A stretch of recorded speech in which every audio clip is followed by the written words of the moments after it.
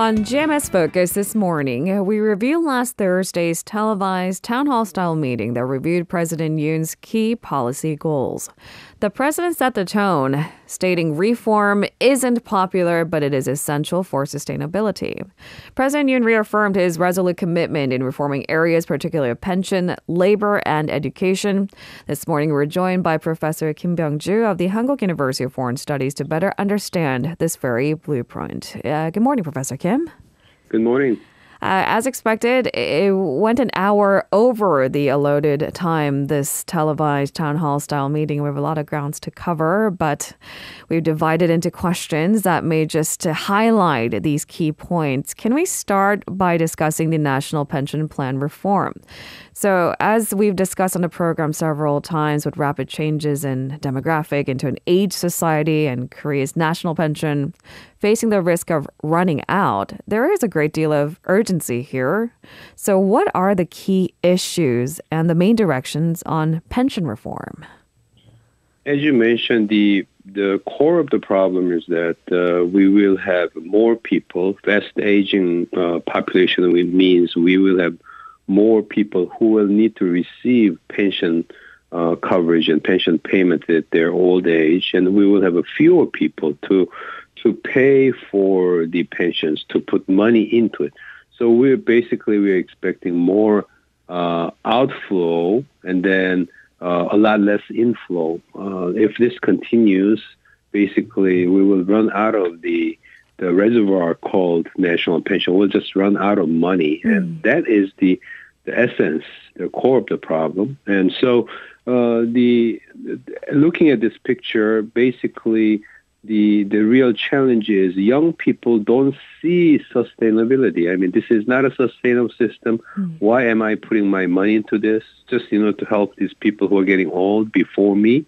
When I get old, there's no money to receive. It's a real serious question of trust. And as we plan our lifetime ahead, that's a real big issue. So that's why this is such an essential part of it. And so what this current government, Yoon government, has in mind is, first of all, they'll have to, what they're saying is we will need a consensus in terms of getting more money in, basically, right? Having people pay more for their pension system in the future.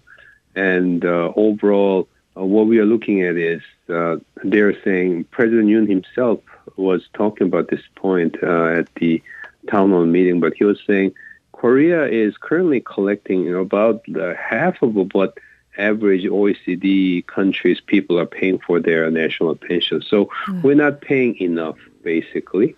And what that means is that we have to agree to pay more overall.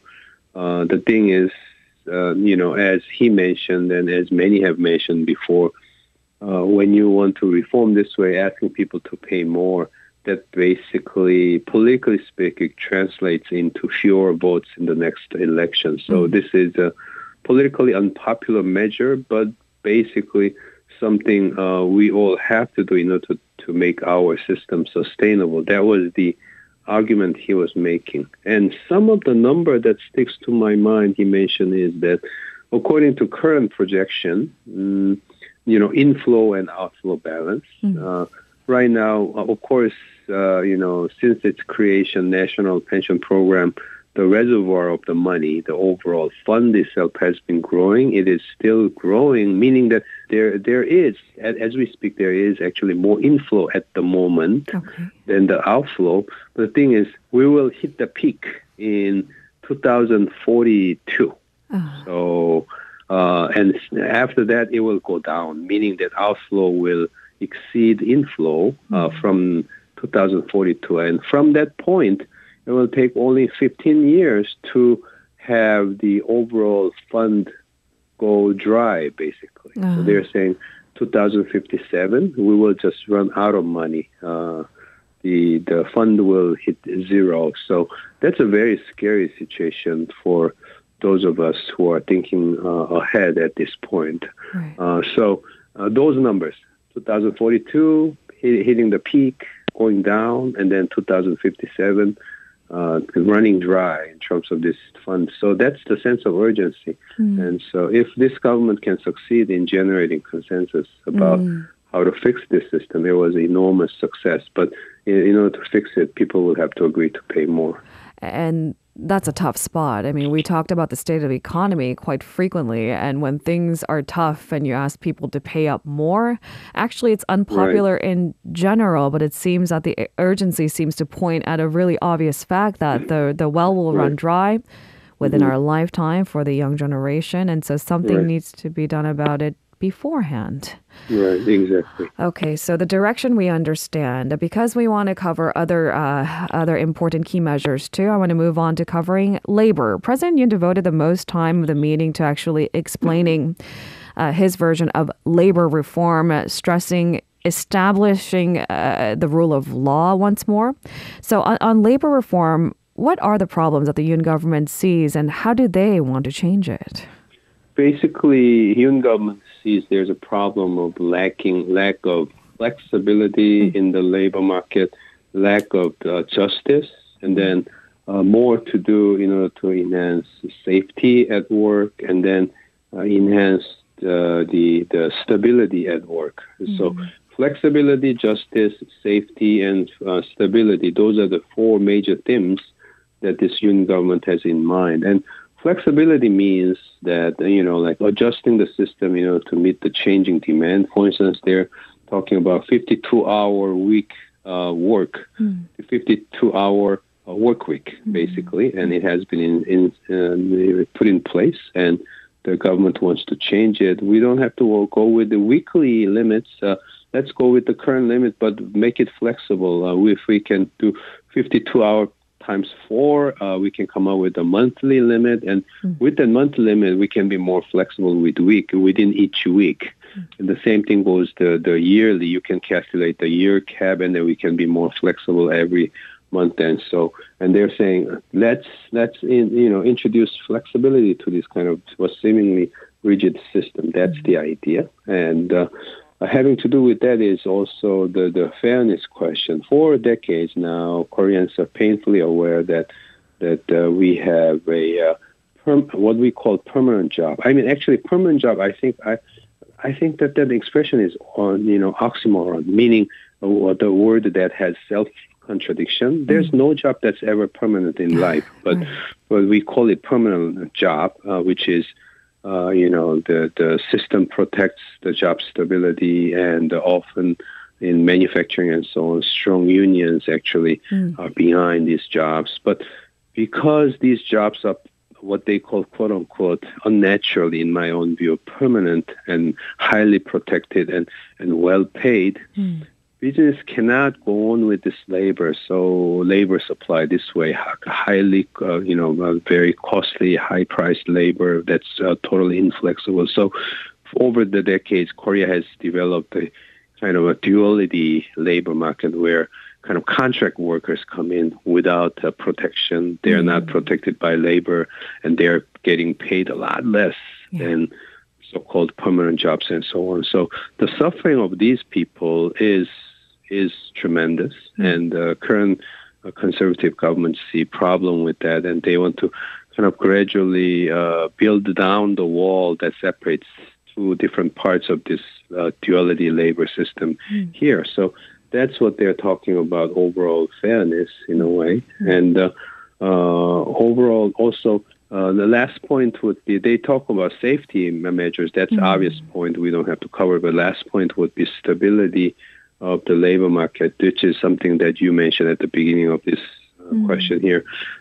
Stability here, what they mean is the rule of law. I'm not sure whether it's the best way to deal with labor relations when you emphasize the rule of law, but there is a sense. It makes sense up to the point where the Yoon government says the agreements need to be preserved. What's agreed has to be upheld, and labor unions should not just go out there and smash what the previous agreements and promises, commitments, and so on. So up to that point, I think that makes sense. So overall direction seems to make sense, but details, we have to wait.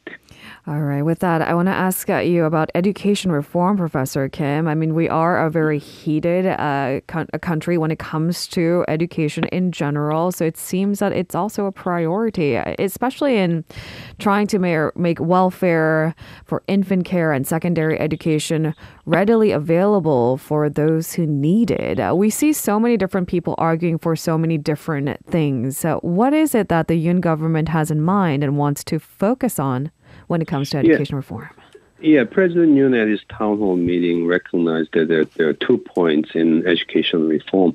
To me, they're kind of contradicting with one another. Not necessarily contradicting, but they're kind of like they seem to be running in the two opposite directions. That is, one is the welfare side. Maybe not opposite direction. Maybe we can put together it separately. But one is welfare side, protection of the people, meaning those people who need child care, protection from the government in early stage of education, offering them equal opportunity. That's one, fairness and welfare side aspect of it. And second aspect is a growth and competitiveness. The higher education needs to offer the education training that are needed, to make our Korea's workforce more creative, productive going forward. And so those two different directions need to be pursued, and then he recognized that's the way to go. But again, there are a lot of rhetorics, but details need to be weighted. All right. Let's move on to real estate tax. One issue filling the headlines last week that had originated from Thursday's town hall meeting was, in fact, real estate tax. What can we say at this point regarding some of the central points brought up by President Yoon's administration?